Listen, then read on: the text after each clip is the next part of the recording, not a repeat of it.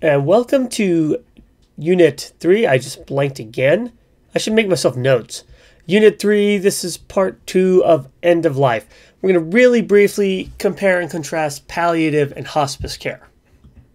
So, why, right? I know that's a question that I kind of rhetorically ask for you, but I do think it's important. I think it's always valuable and worthwhile to ask, why am I doing this? Why is this important? How will this impact what I do?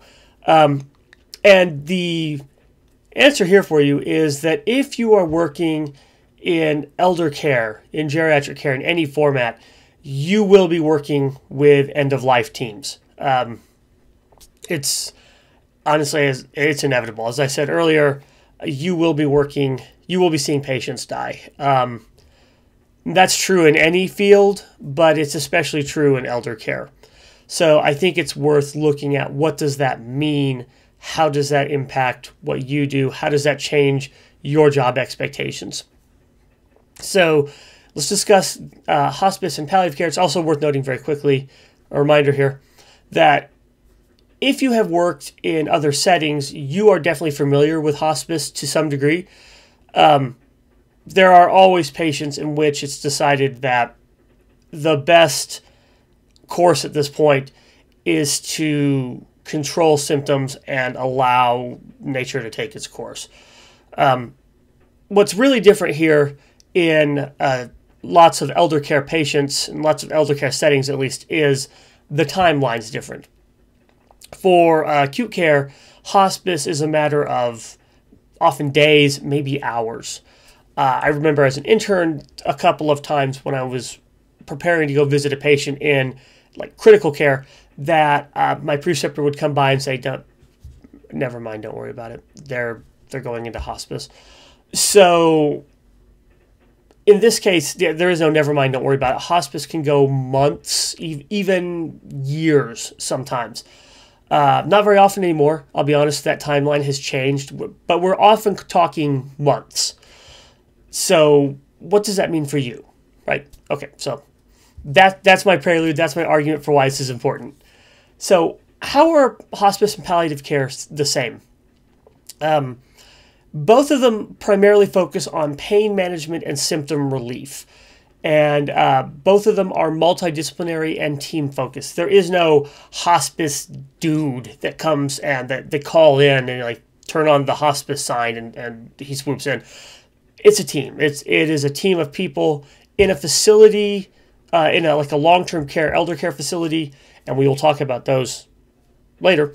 That's typically a team, a multidisciplinary team, that is the team brought in for the residents or patients of that facility. That's not 100% true, but it's often true. So when? Palliative care can be done at any time. It can be done at any stage of illness. Because remember, palliative care is pain management more than anything else. And remember also, last lecture we talked about how really palliative care is a pretty broad umbrella term. Remember, taking an aspirin is a palliative care measure. If you're doing it for a headache and not for, heart health. Again, kissing your kid's boo-boo when they fall down, that's a palliative care measure. Anything that makes someone feel better is palliative. So there's no expectation at any point in treatment that you're just going to have to tough it out. There's always something that can be done to help alleviate symptoms. Hospice, remember, hospice, you need a patient with a terminal condition. Remember from last time that a terminal condition is a condition in which the disease, if it's allowed to run its natural course, is likely to cause death in 6 months or less. And that has to be certified, signed off on by a doctor. Again, nobody actually knows, right? So hospice goes as long as it needs to go, and it just is reassessed every 6 months. But it does have to have a patient with a terminal condition in order to trigger hospice. So where is it done? Similarly to the palliative care timeline, Palliative care can be done anywhere. It doesn't have to be in any specific given spot. At home, you can do palliative care. In a facility, you do palliative care. Anywhere. When we talk long-term care, palliative care tracks, we often mean in a facility with the in-house care team. Typically, that's usually what happens when somebody is in a long-term care facility on a palliative care track. It doesn't have to be, but typically that's what it is. Hospice is usually done from home, and it's important to note that home means home is what it means to the patient involved, whether that is their home, a relative's home, the facility. If you're working again in geriatric care and you're working in long-term care facilities, home is often the facility. They may have been there for months, maybe years at this point. So home is very often that facility. So it may be that they go someplace, get a hospice diagnosis, and come back to the facility for hospice care. So in palliative care, the scope is predominantly the patient. And I know that sounds very, there's more to it than that. Give me a minute. The approach is to control symptoms and discomfort, and it's to allow the patient to live the best life possible. Remember, again, that there is, let me go ahead, boom, to the next one. There is no expectation that the patient is going to necessarily stop treatment or interventions for treatment for the condition. It's just that the focus is on comfort. Again, it doesn't even have to be, as I guess you'd expect, I was going to say it doesn't have to be, but right, palliative care for, like, say, a broken bone. It can be at any stage of an illness. It can be for any reason. Again, the whole point of having someone on a palliative care track is we are going to prioritize comfort over everything else. So again, there's no expectation that any kind of therapy or intervention or treatment is going to be avoided in palliative care. So what's the RD's role in all this? It's mostly to provide MNT. Your role does not change that much if someone's on a palliative care track. Your goal is to maintain their current level of nutrition, health, and functionality. If they are eating fairly well, continue eating fairly well. If there are improvements to be made, we are going to do our best to intervene and do interventions for those issues. If someone has, say, a micronutrient deficiency, if they are at an unhealthy weight, because it can easily be argued that that person is not living their best life if they are fatigued, weak, at risk of micronutrient deficiencies. So we want to maintain or improve the level of nutrition, function, health, and functionality. The second objective is to help the resident feel comfortable. And so here's where we get a little loosey-goosey. We get into areas that some people find a bit uncomfortable as practitioners. If they want to strictly control their diabetes, if they have been doing that for 30 years, and honestly 30 years is kind of a conservative timeline to give, but we'll go with that. Help them do it. Continue doing carbohydrate counting, allow them to do finger stick checks or have somebody do that for them. Let them do it. If they don't care, don't push the issue. And you'll find this much more often in geriatric care, is somebody who has done it for a long time and they just kind of don't care anymore. And if that's the case, your place in this point is not to push it. This is not like an outpatient clinic and where you're trying to coach this person into better lifestyle choices. Our job is comfort at this point. So if they don't want to do it, it might be worth it to suggest it, but don't push it. Okay? So hospice. Remember I said the scope and the last one is patient. The scope in hospice is the patient and their family, and really I should have said more like their immediate circle. Family, friends, people who will be impacted by the patient's death are also involved in hospice care.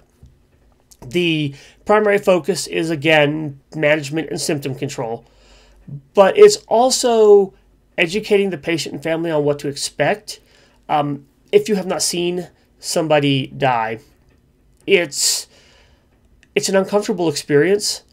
It makes you feel very, very helpless, very, very frustrated, and I'm speaking on both hands here, both as a family member and as a practitioner. And so a large part of this is educating the family on what to expect and educating the patient on what to expect. It also involves legal counsel, I guess. Not necessarily lawyers, but some help with legal things. Many people who are looking at end of life are concerned about what happens to my stuff. Are my kids going to be okay? How am I going to make sure that, what happens after I'm gone?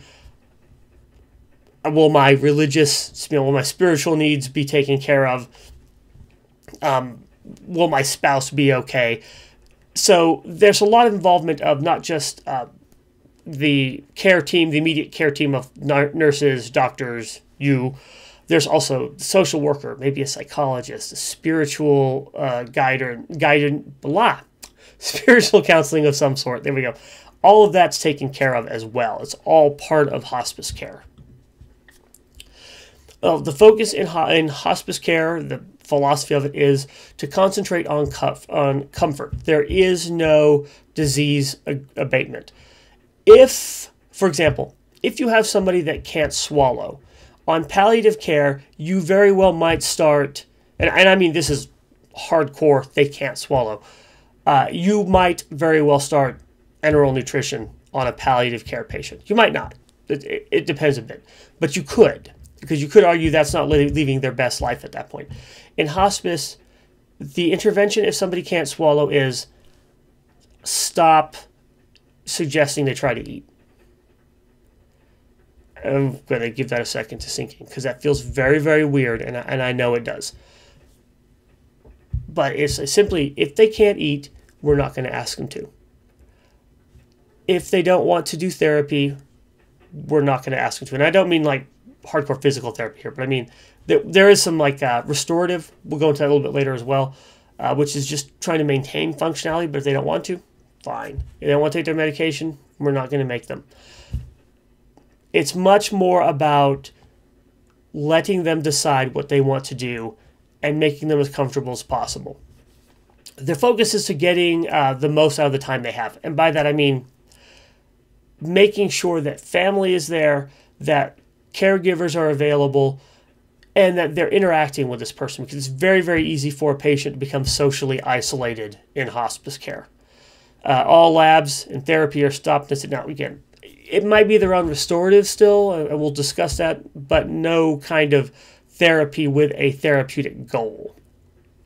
And again, treatments for an acute condition are fine, right? If they get an infection while they're on hospice, we're not going to be like, oh, well, this is just course of nature, sorry. No, well, they'll get antibiotics. If they broke a bone, that will be treated. It's not like they're not just thrown to the wolves. Therapies may be continued on long-term care. For example, nebulizer treatments for COPD, a diuretic for edema, but these things are for comfort, not for their therapeutic value. It's uncomfortable to not be able to breathe, so we're going to provide a nebulizing treatment for their COPD. It's uncomfortable to have that extra weight on you from fluids, so we're going to remove that if they want us to. But again, all of this is focused on the patient's comfort. So what's your role in this? And we will go into more of this as we go forward. Your role is to help make their last days as comfortable as possible. And again, technically, this is everyone's role. The reason I bring this up is I find that the dietitian is very, very involved in end of life. I'm not 100% sure why that is the case, but it is very often, in my experience, the dietitian or the social worker in a patient with on long-term care, at least, who's going to broach the idea first that maybe hospice care is appropriate. That's not a given, but it does seem to be the case to me. There are no dietary restrictions at all. If they're gluten intolerant, and no, let them have bread. If they're diabetic and they want chocolate ice cream 3 times a day, sure. Now this is with the caveat that you might want to remind them that sometimes if you are, say, a gluten intolerant person, you might not like the outcome of eating that bread. Just, throw that out there, remind them. But if that's what they want, that's what they get. And talk to them. Involve the patient in their care. Again, it's very easy for hospice patients to become isolated, and you want to involve them. It's like, what is important to you? What do you value? What would you like to have? What would you like to do? That's the most important part of this. Excuse me. Now, we can't control for symptoms, nausea and vomiting, constipation, diarrhea, cramps, xerostomia. As I said earlier, if they are gluten intolerant and they say they want a plate of spaghetti, remind them that maybe they don't because of their symptoms, that you might not want to do that. That's up to them. Your job is to inform and educate. Your job is not to suggest policy to them, if you will. So if we're having, change tack here. So that's part of it. Another part of it is many times these kinds of symptoms, nausea, vomiting, constipation, or diarrhea, they go along with end of life. So if that is the case, then we want to try to control as best we can, whether that is, medication. Some people swear by ginger. I don't know, man, saltine crackers and Sprite. Whatever they want, whatever makes them feel better, that's what we're here to do. There are expectations involved in this. Right? Nobody is expecting let me back up again here. I'm sorry. There are expectations involved in that patient will have a drop-off in PO. As end of life approaches, there is a distinct drop-off in food intake. They will eventually begin to lose weight. Nobody is not expecting that to happen. There is a question of making sure that they have at least had the opportunity to do some interventions. So you want to provide nutritional supplementation, maybe Remeron. You want to give them the opportunity to counteract that. But again, they may not care.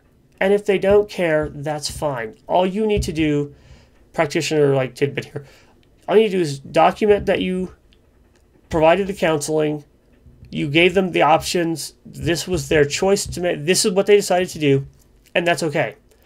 This is all ultimately centered around what the patient wants. So, what else can you do?